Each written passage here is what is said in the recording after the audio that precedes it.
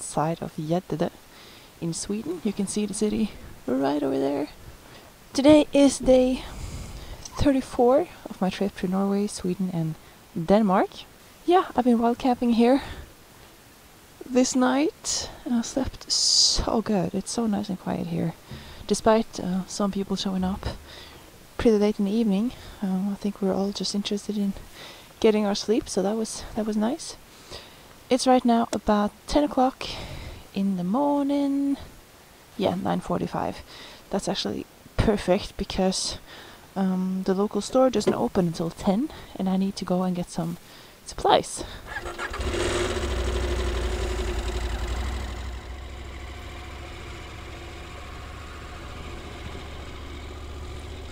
The plan for today is to continue south in Sweden, pretty much the fastest route, I think.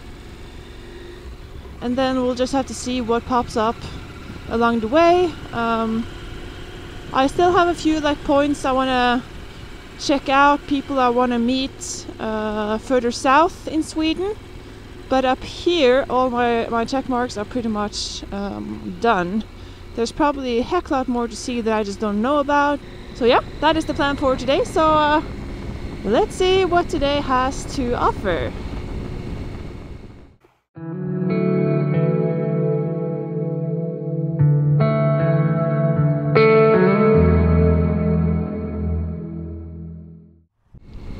So today is actually a Sunday, and as a Norwegian it feels a little bit strange going to a store on a Sunday. Is it open though? Yeah, Saturday to Sunday, 9 to 18?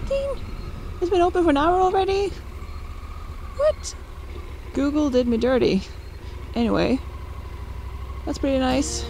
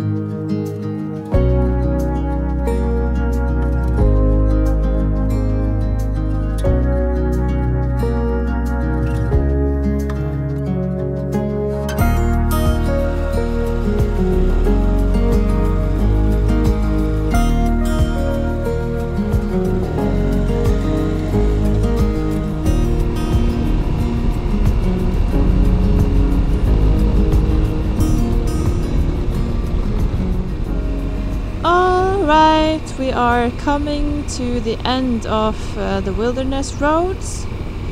It ends here in Strömsund, and arriving just a couple kilometers. I wonder if there is somewhere perhaps I can find coffee in Strömsund before continuing. I found a perfect lunch spot at Café Tomten, a over 300-year-old building located in Strömsund's Hembygd's Gård, where you can visit several old, well-preserved buildings.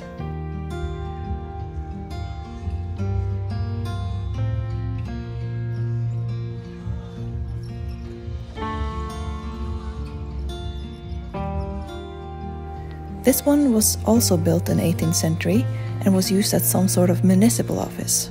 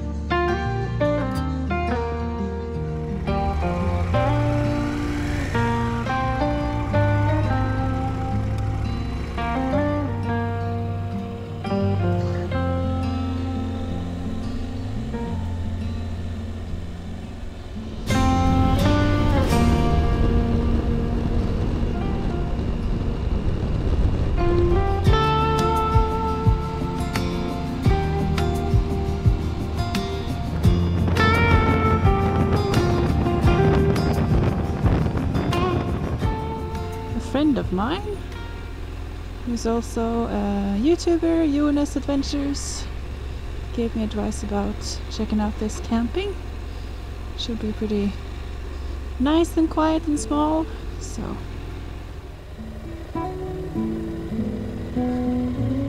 looking good.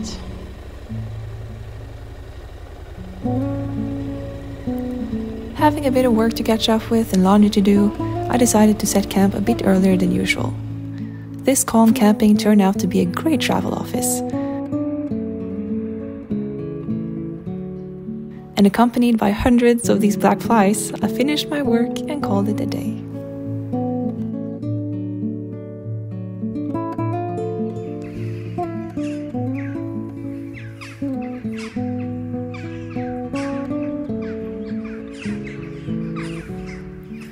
Good morning, guys, and welcome to day 35. Right now, just outside of Östersund in Sweden.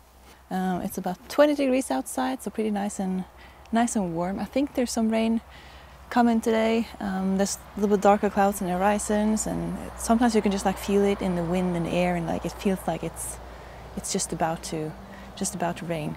So we'll see. I hope I'm wrong. The plan for today is I'm heading south. In about a couple hours, I'm meeting up with someone who I've been very much looking forward to meeting. It's he's got kind of a legend status in Norway and Sweden and Scandinavia, or the Nordic countries. Or his name is Elving Solli, and he has been doing gravel roads for like, I don't know, like 40 years up here. He knows all the places to go. He knows all the roads to ride.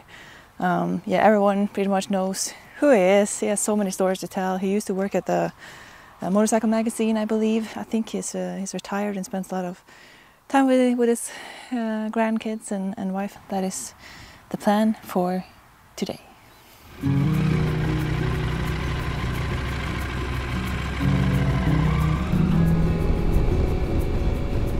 What is he doing?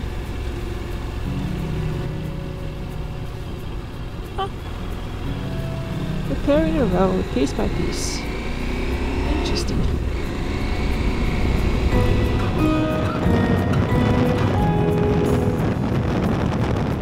Rouge, where I'm meeting Edwin and his buddy. I have no idea where we are supposed to meet, so look for some place that looks like somewhere bikers could possibly meet, I guess. Could it be here? Perhaps. That's a cool little car.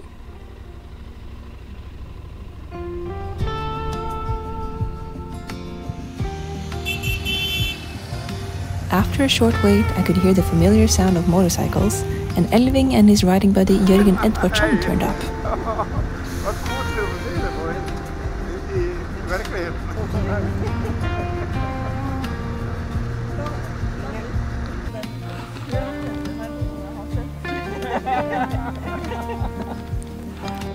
Accompanied by the sun, coffee and snacks, it was a joy listening to the motorcycle stories. And just like any bikers meeting up, checking out the bikes is part of it. It's always interesting to get more experienced riders' opinion about one of my favorite motorcycle accessories, the twin pegs. I also came to learn that the Husqvarna logo shows a gun sight viewed from the end of the barrel. Did you know that? I also came to mention that I hadn't really tried lifting my bike yet and was a bit unsure about the technique. Without having to say more, they arranged a quick crash course in lifting technique. And would you look at that, with luggage and everything. Thank you, guys.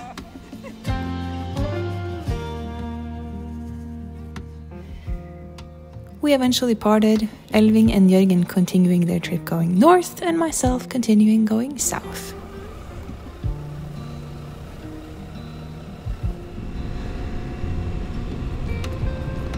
Ah, what a pleasant meetup, you guys. What a great pair of guys. They got so many good stories and so much experience to share. And did you guys see I lifted the bike? So that was cool. I didn't think I would be able to do that actually, especially not with all the luggage on, but turned out if I just have the right technique, it's not a problem. They are continuing north. They have like 2-3 days they want to ride around and just have fun with no particular plan, which is just how we like our trips, isn't it?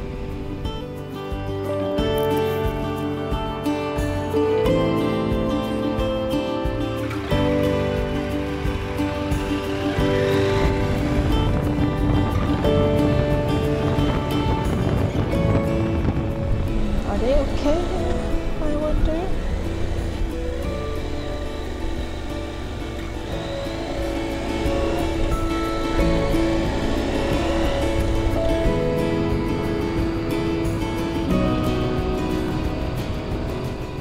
What do you prefer, this horse or the other?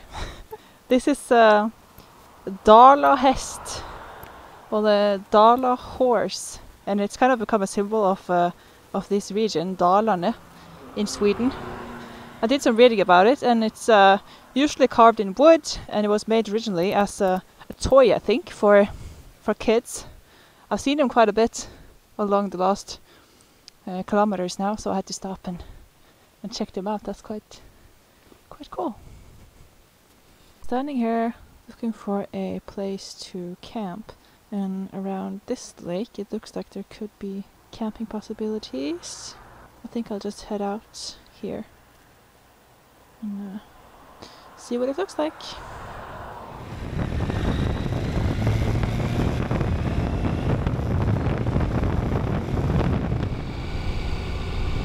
It's only 10 minutes from the main road, so nice little detour on the gravel. There's the lake. This is the spot. Should we camp here, you guys? I think we will. So it's actually like a really nice place, just a little bit further down the road here. But there's a family there right now, just swimming and that kind of stuff, but I think they're about to leave. So fingers crossed that I can have that place tonight. They're leaving. Score! Ta-da! How perfect is this?